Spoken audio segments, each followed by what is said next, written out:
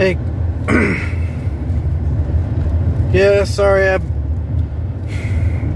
we bought this new car, Future Club, and it doesn't have the, we have the thing for it, so it looks like we're back to the basics. I just want to talk about you something with, just something real quick. It is, oh, excuse me. Saturday, technically, June 15th, 4:30 in the morning. We're headed back, we got gas. Simple shit, simple human shit, you know, getting off of work. Future Club, I just want to talk to you about something I can only talk to you about. You know, it's just a few days ago, fucking one of our comic book idols passed away. Sucks. Just reminds you how fucking fragile everything is, you know. So it's always people you never think are gonna die and they end up dying. You know, Future Club. It's like, makes you think how much time I got left. You know, I don't know. Sometimes making these videos, it makes it feel like there's gonna be a later on, you know, at one point where I'm gonna be able to watch these videos, where I'm gonna be you. But right now, you know, I'm what you were. So sorry you had to be me. I'm sure I won't appreciate being you either. Just hope you're doing better than I am. Rest in peace, comic historian. You know, he was one of our, you know, I remember coming home after school and listening to Comic Historian. He had been on YouTube so fucking long that I literally remember I remember us coming home and watching him read us comic books because we couldn't afford comics in the household we were in. So we literally would go home and find comic books and be like, oh, I would like to buy that. And we would read them. Basically, everything I know about comic books comes from either Comics Explained or Comic Historian, which you know that. It's just, I just can't believe it, you know.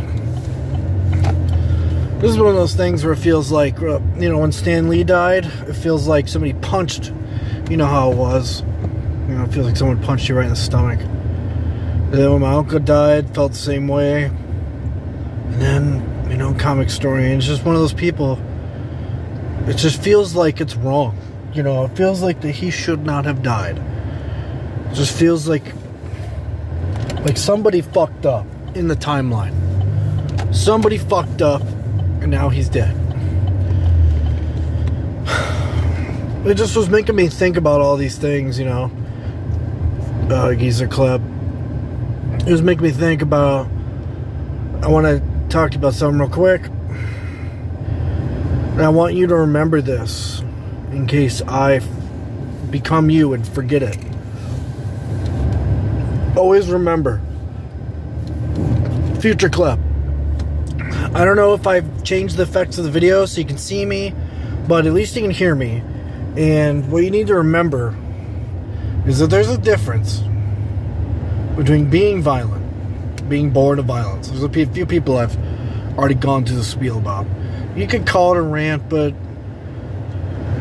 GK, just think of it as a tool, because with this piece of information, you may remember who you are again, in case you forget, in case we become Memento. You know, that was a movie, Memento, Christopher Nolan, great film, entirely backwards. But Geezer Club, it's like this. Being born of violence and being violent are two fucking different things. There's a lot of people that you meet on your journey of existence that think that they're violent people. They think that they can take on anything, they can fight anyone, they can be confrontational, they can be unpleasant, they can be uncivilized, irrational. They think that they can be that way. And they're really not. They're people born of privilege.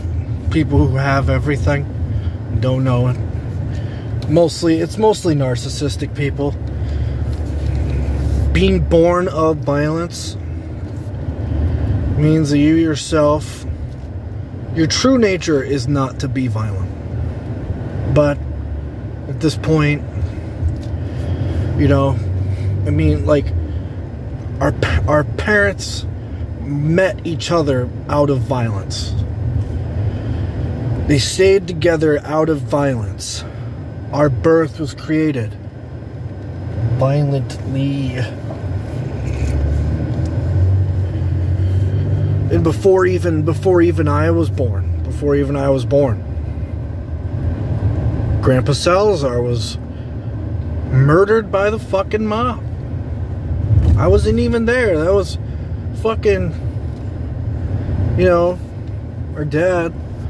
He was like a fucking baby, and they're already trying to kill us off. And that's just our era. That's our fucking time period. That's not even to mention the shit that's happened years before. You know, our people, Giza Club, this might be your memento moment where you find out, like, oh, in case you've forgotten, our people are the bad guys. I mean, people always like to say Britain, but honestly, we were worse than Britain, our people. They killed the Native Americans, they enslaved their own kind, other kind. We were going around the block just being on Earth, just being like fucking, you know, who the fuck could we enslave? Our own? It's happened. You know damn well, in a family like ours, there's no such thing as unity. In a family with beings who are only lions, there can only be one king. So they kill each other. And they do that for hundreds of thousands of years to get us. Now that we're so civilized, we don't do that shit much anymore. I mean, it still happens. People stab each other and kill each other and blame it on anything they want just to get away with it. But no. If you're born of violence, you don't care about repercussions. You don't care what happens. You literally will let the world be destroyed just to prove your point. But a person being violent is a clown. A person putting on a show, trying to make you think that they're violent, or like a jester. I only have 11 minutes, but you know, that's all I wanted to tell you. Just a little teaching moment. Music clap. Don't forget. Alright. Oh yeah, another thing. Giza clip. Look at this. Learn how to tie your fucking shoes, whore. It's June 19th, 2024. You's about to go do the same shit you do constantly. Go buy fucking Taco Bell. You're gonna do that. And yeah, I'm like,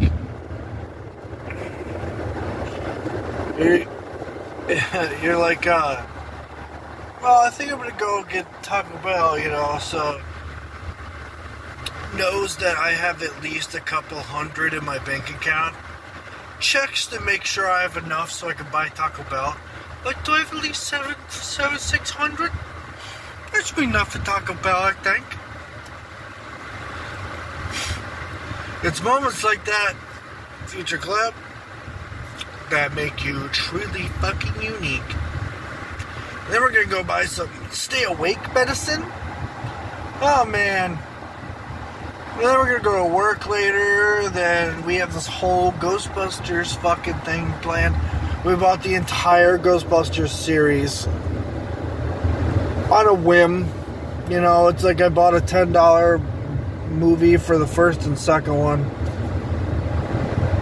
And then I was like, you know what? I kind of want to watch the new ones. You know, with the Paul Rudd. Which is funny because he's just like a side character, but that's like how people describe it. They're like, oh, the new one's with Paul Rudd. And he's just on the front cover, but he's like a side fucking character. what else? You know, oh man, I could watching Afterlife was a lot more emotional than I thought it was gonna be. It was very like the guy actually died in real life. Like what's his name? Harris or something? Remy Harris. That guy who was he played the smart one basically. The four of them. He actually died in real life, and so I thought him at the beginning dying, I thought that was all we were going to see, and it was very emotional. So now I'm attached to Ghostbusters. We'll go watch Frozen Empire on the weekend. I'm going to try to power through this fucking work week. And then there's the animated series that we're going to try to fucking watch. We're going to watch all the motherfuckers. And then when it comes to the fucking reboot one, you'll try. We'll critique it honestly, but still, it's a fucking reboot. Reboots are, they got shitty assholes. Nobody likes shitty assholes. Shitty Skippy. Dibby Doo. Eating fucking piss and poo. Alright, I'll be back. Well, the only reason that this video is at the end of that one is because the world is not the same as it was a fucking week ago. Because Comic Historian is gone. Comic Historian was kind of one of the reasons that I was just so knowledgeable in comics and stuff. He made it more interesting, you know. He made it, I mean, he was like in his 40s and he knew everything about comic books. He knew everything about Marvel and DC and Star Wars. He was the fucking master. He was the historian, comic fucking book historian. That's why he was called Comic Historian, because he knew fucking everything. He was a fucking genius. He was like a comic book Einstein. He knew why characters did what they did and the powers and shit. He was fucking amazing. I just can't believe that he's fucking gone. It's tragic. But I know I mentioned it already, but I just want to say it again. But yeah, that one really fucked me up. I'm definitely gonna miss the Comic Story. We'll see you next time. Giza Club. I'm tired. Go polish your cane or some shit. I'm fucking exhausted. I'm not trying to turn this into a retard rant, but I'm just saying shit's fucking ridiculous right now. Look at this shit. This is a main road. 4 lane. I gotta think it's 5 lanes. 1, 2, 3, 4, 5. They blocked off the last 2 fucking lanes. Look at, there's nothing over here. The shit that they're doing is way back there, and they're drilling 1 fucking hole. What are you doing? Fucking stop. It's got to a point, Club, at this time, it's ridiculous. There's so much fucking construction. Down by Walgreens, all the lights are completely ripped out for no fucking reason. Only because they don't want to pay money for it. That's why. That's why. They took out 2 important lights that needed to be there, but I guess not, because I don't want to pay for it. So, you know, because Clinton actually blew all their money on a scam a few years ago, if not last year, where they tried to make money off a bunch of people from fucking China. You'd think I'm bullshitting, but they actually hired like a bunch of students to pretend to be normal fucking students at Clinton fucking high school. That's where they got all their fucking funding money from, and then they built entire fucking mansions of high schools, you know, with their shit. That's what they did, Giza Club. I mean, you would be fucking appalled. It's ridiculous. I can't believe that fucking happened. You know what I mean? It's so stupid. And that area has been completely blocked off, and now over there is completely blocked off. Also, the reason I went this way is because the other way is blocked off. Soon, the entire fucking town's blocked off, dude. Literally, there's so much fucking construction that, frankly, I don't even want to be on the fucking road. There's nowhere you can drive now and you could be free from construction. It's just not possible.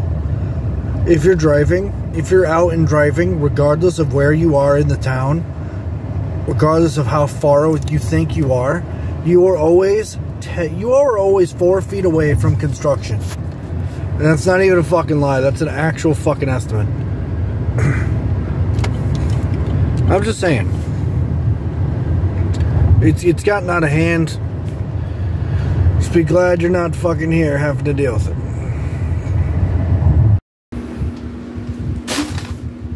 I hope they choke.